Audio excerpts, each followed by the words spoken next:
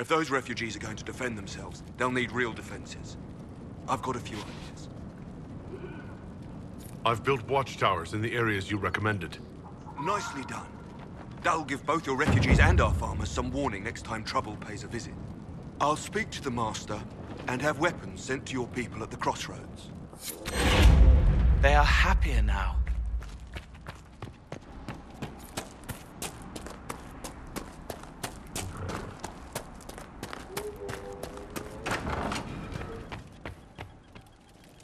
Elena says you got rid of those demon-cursed wolves. Should be safer for our farmers now. You've held up your end of our bargain, Inquisition. You'll have my whole stable and good hands to go with it. You sent your stable hands and your horses to the Inquisition. What about you? Well, you've cleaned up the area, and I can't say I'm not tempted. Still, it feels wrong to abandon my land to go play horsemaster again.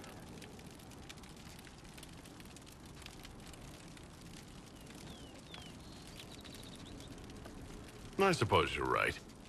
The Orlesian Chevaliers do have stronger horses. The Orlesians? Hang that. No hopped-up Orlesian pissboy knows more about horses than I do. All right, Inquisition. I'll look to your horses myself. Never let it be said that Redcliffe gave less than the best. Just let me settle matters here and say goodbye to my wife. I'll meet you at Skyhold.